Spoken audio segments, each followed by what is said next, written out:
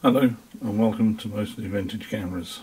This is a Canon AE-1 program. Today we're just going to load a roll of film in it. Now the first thing I'm going to do before I even attempt to load a roll of film is to make sure there's no film already in it. I don't want to open the camera back and find there's a film already exposed in there. So I'm going to pull the rewind crank out, and that has a little arrow, and I'm just gently going to wind it in the direction of the arrow. And there's no resistance thus far and it's not springing back. I'm just going to wind it a little bit more. So because there's no tension on this and it's not springing back, I'm confident there's no film in it. So here is my roll of film. This is my test film, and you'll see it has a big number on it. This is 200 ISO. This camera does not have DX coding, so the fact the film says DX coding does not mean that it will automatically set the film speed. So the second thing I'm going to do is look at this dial here. I'm going to push this silver stud and move this lever until the number in this window matches the number on the film. Now a little 2p worth of advice.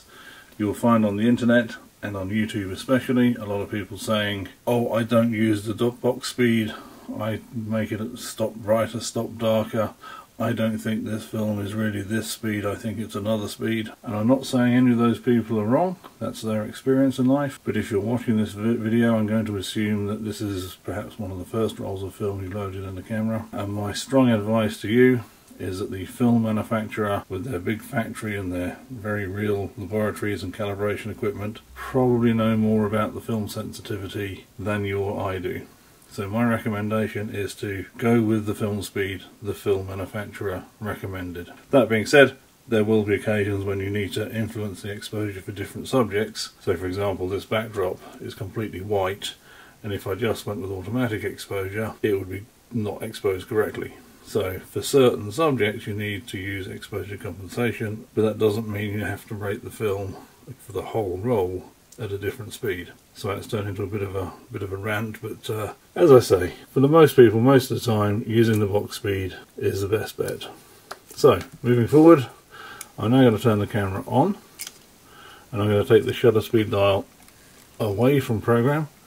I'm going to take the aperture off automatic.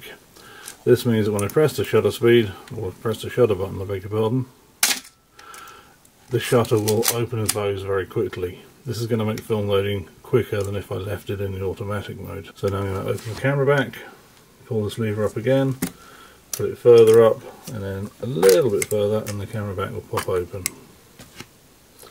to reveal the camera interior. Try and do this in such a way that you can see. Now I always prefer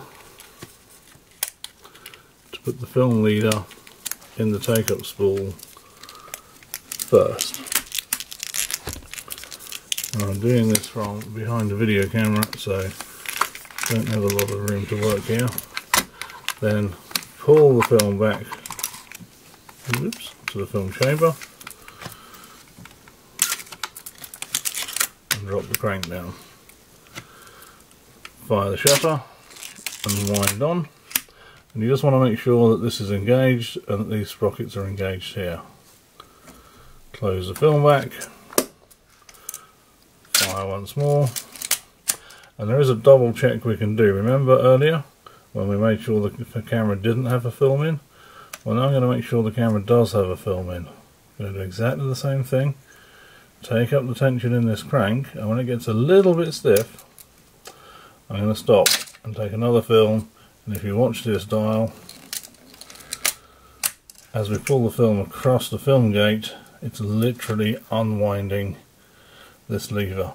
And that's all there is to it. That's ready to go. Now I'm just going to set this back to program, set this back to A, and if I want to take pictures now I can just go ahead and take pictures, or I can turn the camera off and go out and do whatever it was I was going to photograph. So that's how to load the film.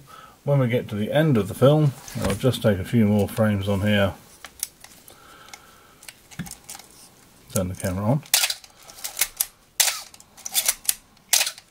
You may find with these cameras they have this whiny noise when you press the shutter.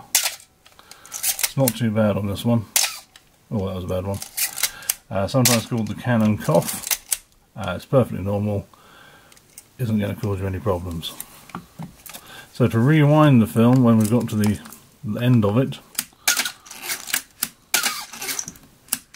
So now you see it won't wind on any further.